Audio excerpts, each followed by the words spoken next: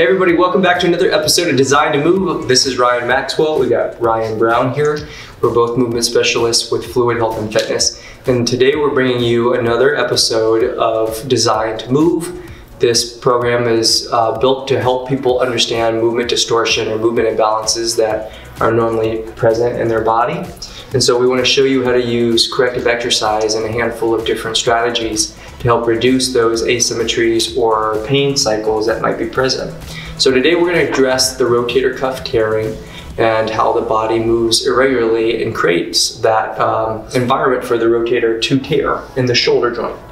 There's lots of information to go over, but before we get into it, we want to make sure you know you can have your questions answered by reaching out to us at admin@fluidhealthandfitness.com. We also write a blog on the topic, so we give you more information on it. It's going to be listed in the description below, and as you can see to the side here, we do have a table of contents that you can read through or skip to different segments, and then we have a condensed version at the very bottom, so you don't have to hear us go through the entire thing if you've already watched it once before or you want to get right to the meat and potatoes of it. So on that, let's get started with the protocol. You are going to need a fascia release ball. This is our fluid fascia release ball. You can buy it online right on our website, or otherwise something similar to this, something with a little grip and about the size of a softball. So let's get started. Before we get into our soft tissue release work, we're going to show you a little bit about the anatomy, or talk to you a little bit about the anatomy of the shoulder joint.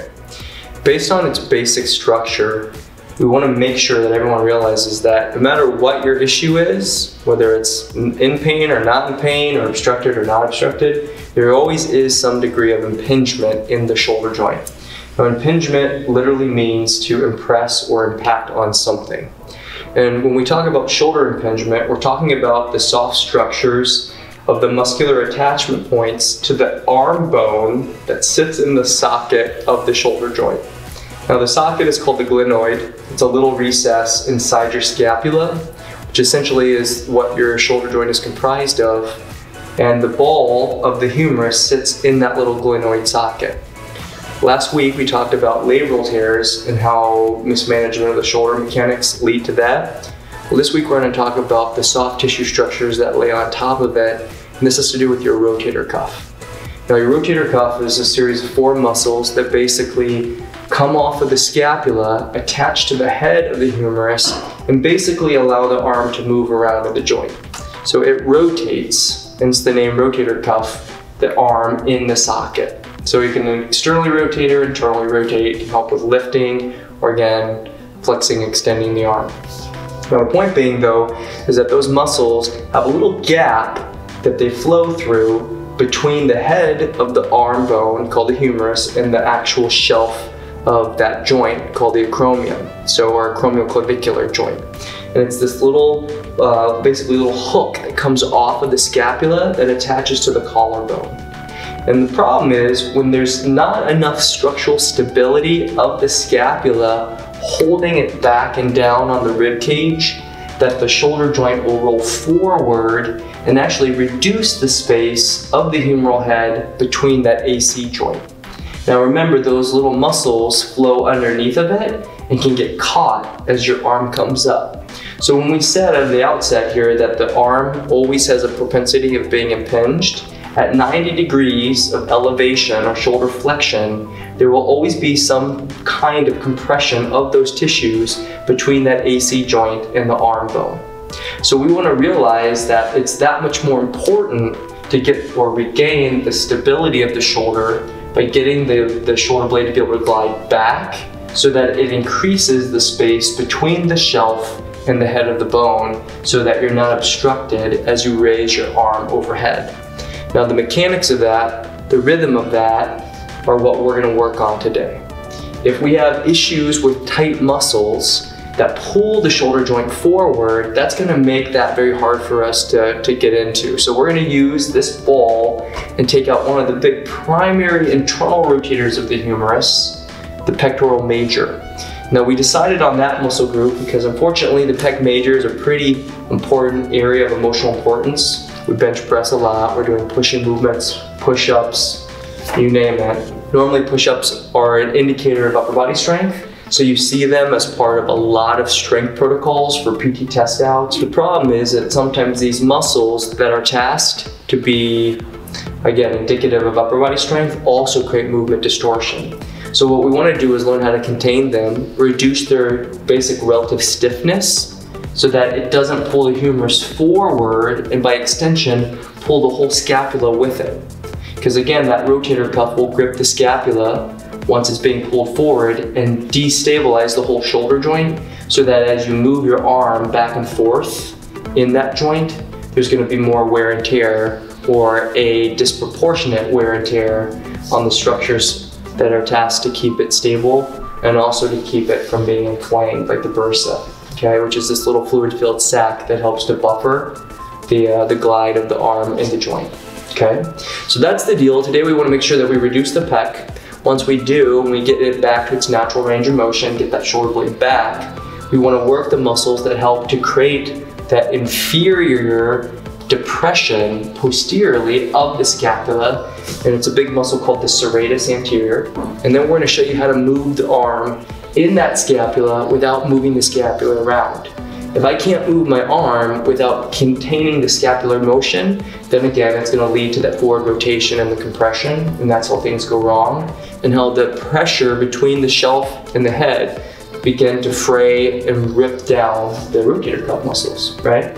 So if that's going on, well, we want to take away that impetus that's creating it in the first place, restore the natural mechanics of the joint motion, teach your brain how to sustain it in everyday activities, and then strengthen it so that it gets really sticky and sticks around so that we don't have to keep on doing this corrective work and get back into our day-to-day function. Okay, so that's a big, long explanation. Unfortunately, the shoulder joint is a very fragile and complex joint.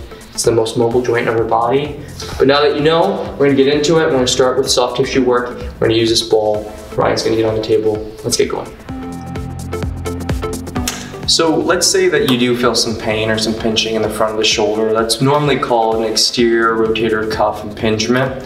Just means that the muscle of the supraspinatus, the uppermost rotator cuff muscle that's tasked with lifting the arm for the first 30 degrees of shoulder flexion, is being impinged. And that again means that it's getting compressed between the head of the humerus and the actual joint. So what we want to do is, again, we acknowledge that there's some pain there. If you push your arm down on the arm that has the pain, internally rotate it and lift it up about 30 degrees. If there's pain present, there's a good indication that there's some impingement going on. If there's a lack of strength and there's a considerable amount of pain, that's something that you may want to take up with your physician. And remember, today's discourse is not going to substitute medical advice. So again, disclaimer, make sure to go see your physician if that's going on. Again, if you want to try to remediate it and try to correct for it, these are some indicators or some things that you can look out for.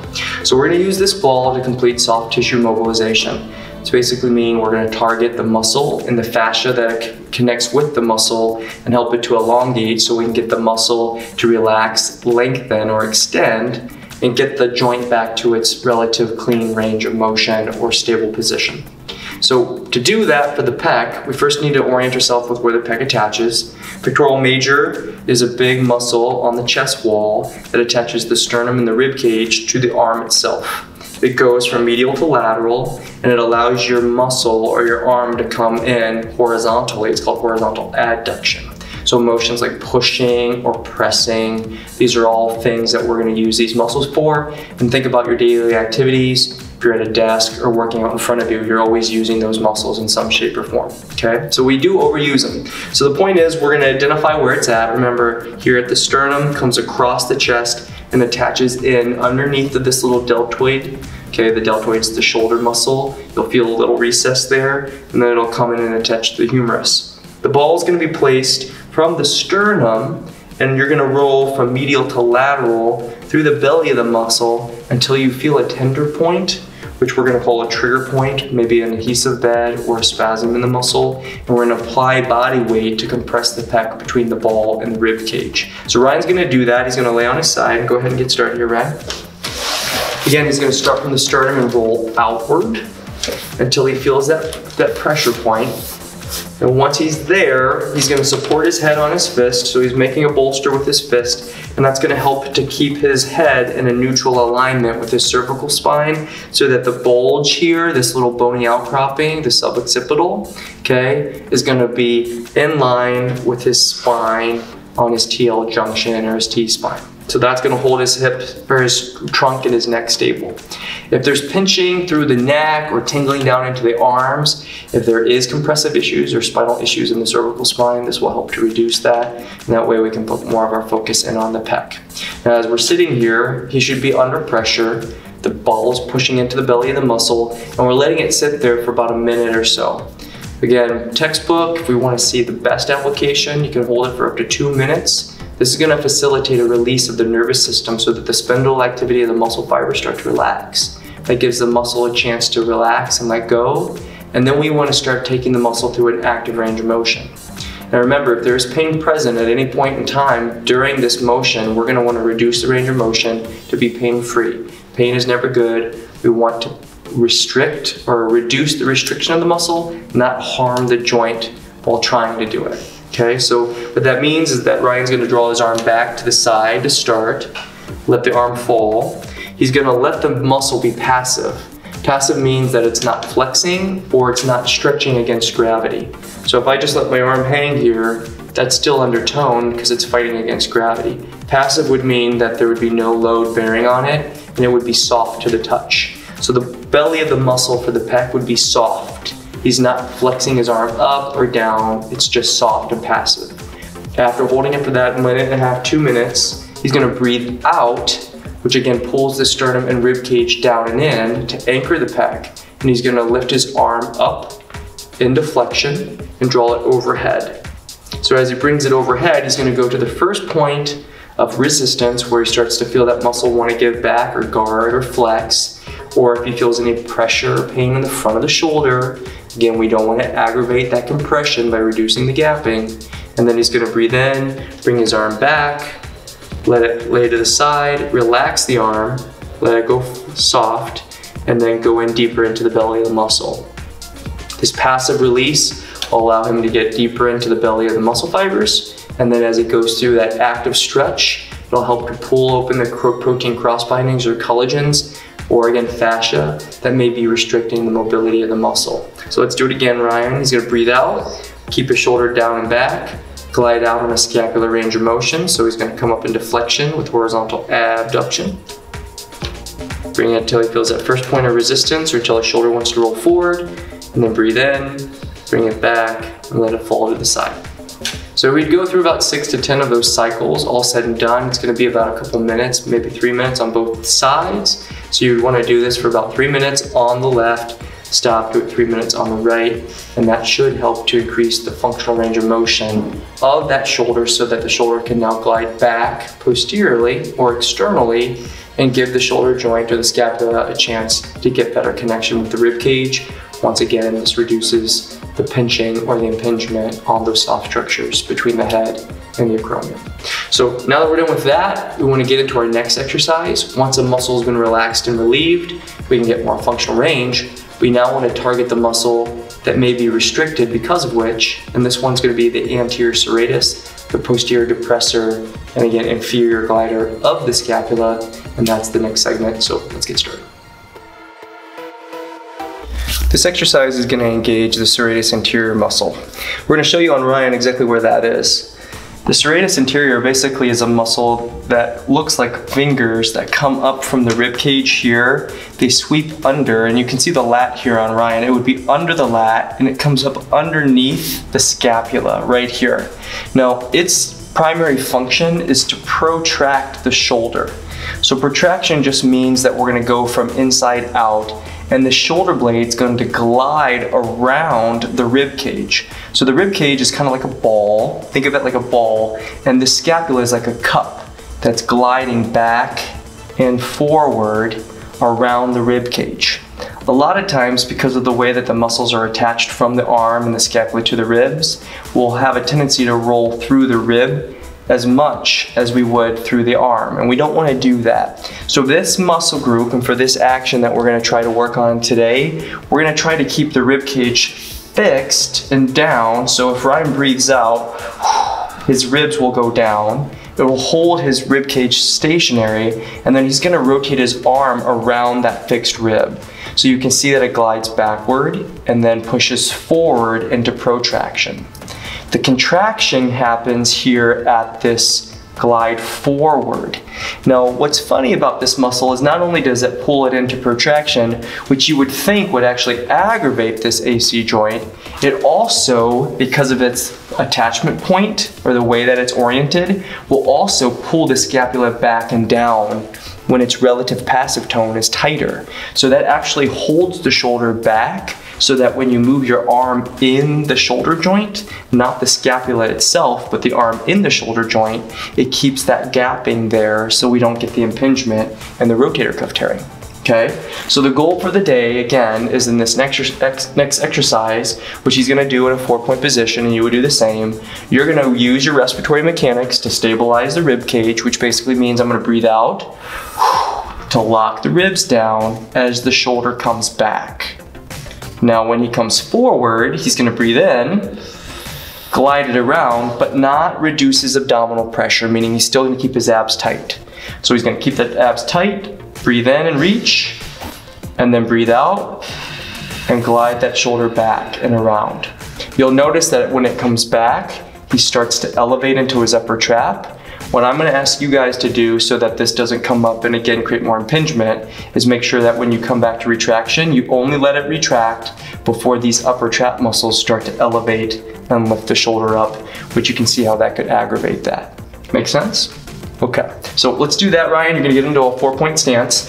Now these on all fours, he's gonna position his body so that his hips are stacked right over his knees. He's keeping a nice neutral spine, so his back, his lumbar, and a nice neutral angle. His palms are directly underneath of his shoulders. We're trying our best, again, not to bring it up higher than 90, so the crease of your wrist should not be higher than your collarbone. It should be right underneath. You'll also notice that his head is nice and tucked, so he's taking the pressure off the extensors in the back of the neck, and that's not going to pull into the muscles that elevate the shoulders up, compressing into the front of the joint that we're trying to reduce. So in this position, he's going to start in a reduced outcome or reduced position using both arms. He's going to breathe in, expand, creating excursion through the ribs, and push and roll the shoulders around the rib cage. You'll notice that his arm internally rotates subtly, so the elbow will roll out a little bit. Now as he breathes out, he's gonna lock his ribs down, and his shoulders are gonna glide back towards the center, and again, he's gonna go into retraction.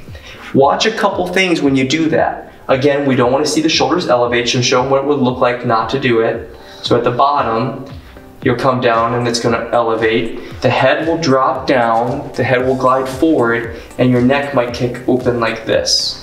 That's what we're gonna avoid. So go ahead and get out of that so you don't hurt your shoulders, okay? Reset. Work within the range of motion that allows you to keep the shoulders down and back. And again, a big focus on this one is to keep the rib cage depressed, meaning you're gonna use your abs to pull the ribs down and rotate them inward. So as he pulls the shoulders back, the ribs go in and down. So give it a shot again, Ryan. Breathe out, deep, get all the air out. Ribs are getting pulled down. Now he's gonna glide his shoulders back around that rib. So breathe in and lift.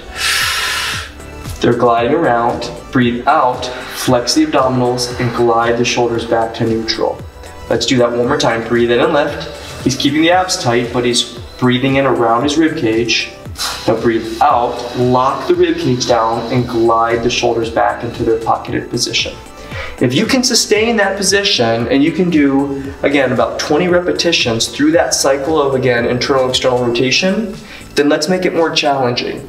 He can do that by sticking his legs out further behind him, increasing the lever length, putting more weight into his upper shoulder girdle, right? We can go back and forth by doing that.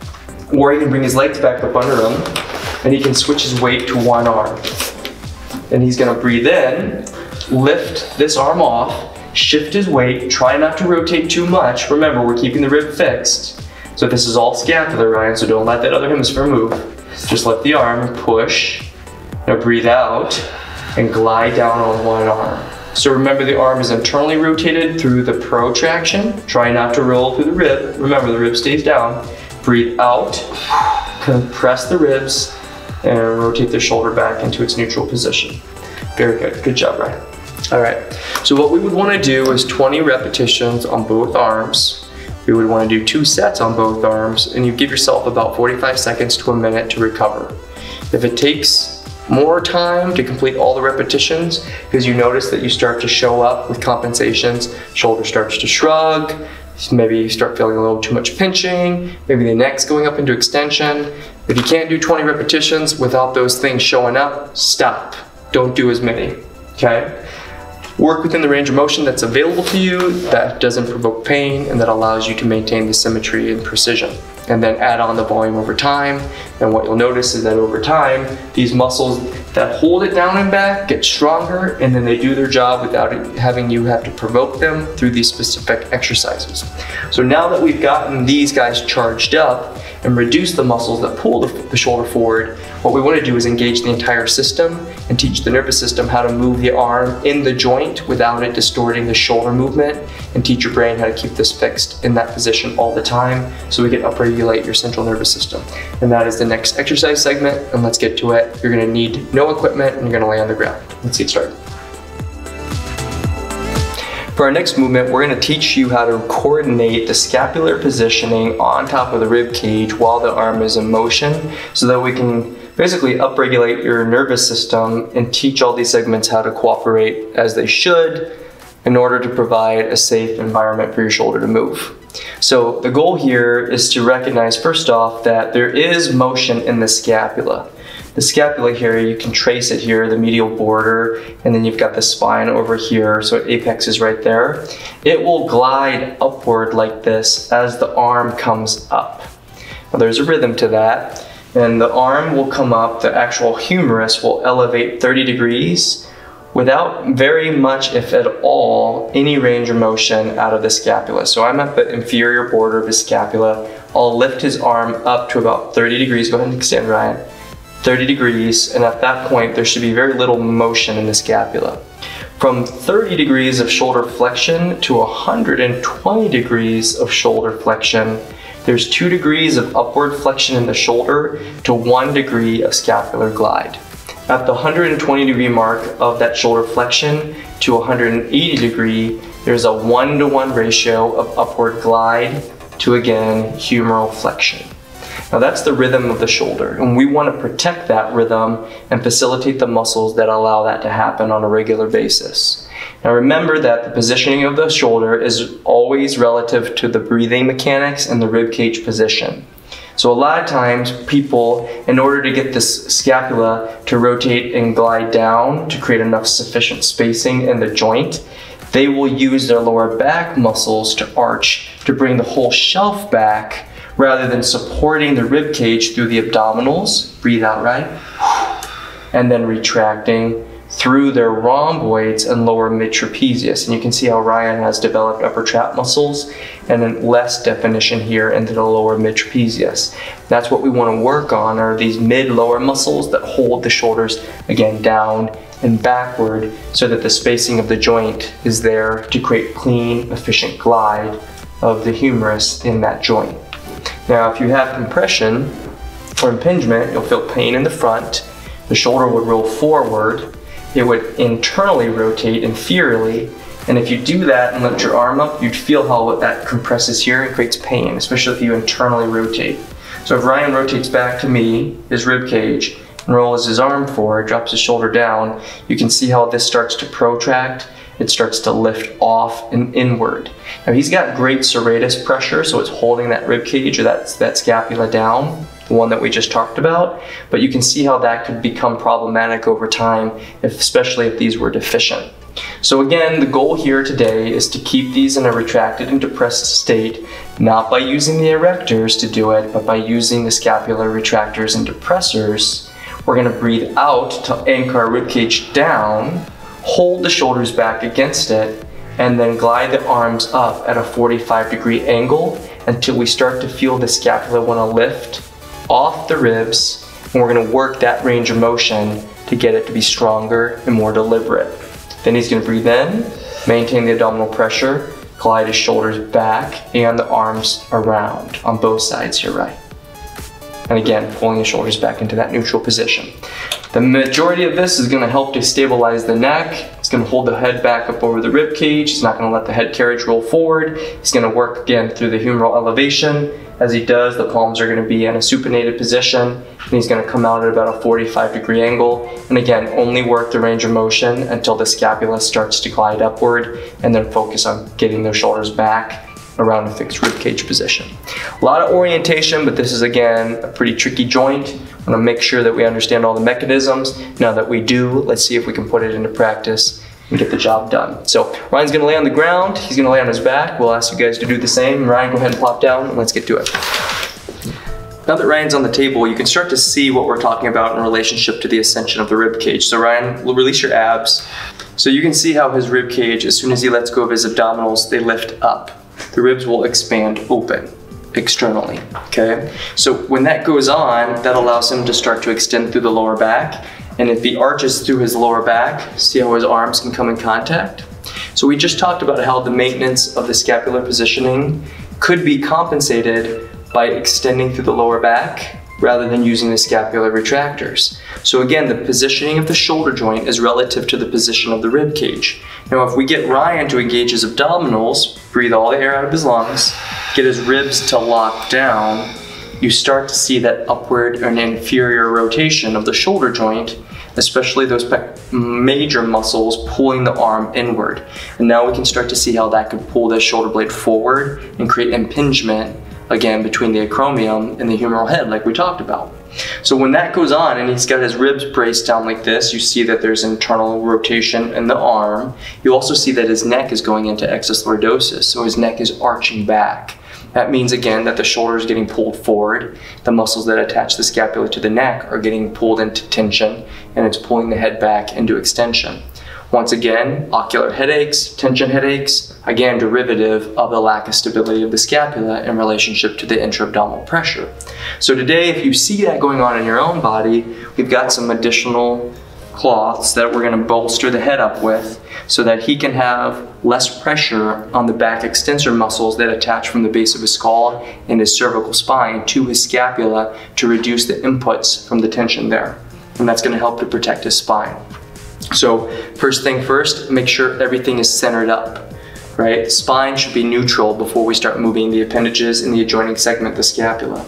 So now that we know that, everything's centered, his hips are inside or his knees are inside his hip line, he's gonna get all the air out of his ribs by getting the diaphragm to push it down, flex the abdominals, stretch that diaphragm, figure out where your center of mass is there, and then notice where the shoulders are. Now, if you see that they're starting to already internally rotate, you would want to reduce the arm length, bring it down closer towards the hips, and then work on keeping that scapula retracted like we talked about. Now, once again, you see the ascension of the ribs, so he's going to breathe out, get his shoulders tucked back, and now he's going to start moving through the shoulder, lifting the arm into a scapular range of motion, and he could even go into a 45 into flexion, horizontal adduction, until he starts to feel those shoulder blades start to glide upward. As soon as he gets to the apex of that, he's going to breathe in, bring the arms back down to center, pack them back without letting the ribs lift. Remember, no lower back. So he's going to keep the ribs down by engaging his abdominals, hold them tight. So the abs are always on, gang, so no matter what, whether we're bringing them up or down, the abs are tight. And you can always remember at the bottom of the breath, when the abs are tightest, that's where you want to keep that rib line. Okay, so don't let it go, Ryan. So I'm gonna make sure he doesn't cheat. I'm grabbing both of his ribs. Now he's gonna lift up, breathe out. Bring the arms to the point of wanting to lift or shrug. No upward glide. He's breathing in, keeping the ribs braced down, and drawing his arms back and gliding it back. The ability to feel the scapular position because he's laying on his back in relationship to the abdominal pressure, holding the ribs into a descended position while working through the mechanics of his humeral movement in the joint is going to coordinate the way the body makes all of these joint centers work together. So the goal once again is to make sure that we don't compensate to reinforce the wrong motor pattern that facilitates improper mechanics of the shoulder joint. And by doing that, that's going to teach us to make this a more deliberate motion for us in our day-to-day activities. Until we can formulate this agenda through our body in a position where we don't have to focus on anything else, It's gonna be really hard to reach for a cup or throw a ball or push a weight over our head or in front of us. So we gotta focus on these elements until we get the rhythm clean, till the motion of the joint works as it's intended to without creating the obstruction. So he would do this, and this is again a very particular movement, about 20 repetitions. He's gonna slowly lift the arm up and slowly bring it down. He's gonna work on breathing out to keep the ribs down as he lifts his arms up, only to the point of seeing that scapular internal elevation or internal rotation and elevation, and then he's gonna bring it down and pack the shoulders back down as he breathes in without releasing his abdominals. You're gonna do about 2 sets of 20. You would give yourself, again, a minute in between. If you do it slowly, you're gonna start to feel these rotators around the back of the shoulder, in between the shoulder blades, your abdominals, maybe a little bit of cross tension through the neck. Okay, this is gonna kick in, you're gonna feel pretty sore from doing it. So even though he doesn't have body weight, the fact that he's engaging these muscles isometrically in a really small range of motion is what it's gonna take in order to get the physical adaptation. So remember that. I know that we've been very specific about all these details, but they do count with this. If you do the movement wrong by employing the wrong sets of muscle groups, you actually make it worse, and you can actually set your posture up for the wrong course of action. Okay, so that brings us to the end of that segment, and again to the end of our video.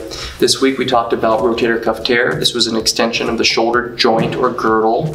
We talked about labral tears last week, so if you didn't get a chance to watch that, go back and watch that video as well. Again, it gives you more information on the mechanics and the acceptable stability of the shoulder joint, so you're going to want to go and delve into that. If you have more questions, we do want to hear from you. We want to make sure you're doing it right. You can reach us at admin@fluidhealthandfitness.com.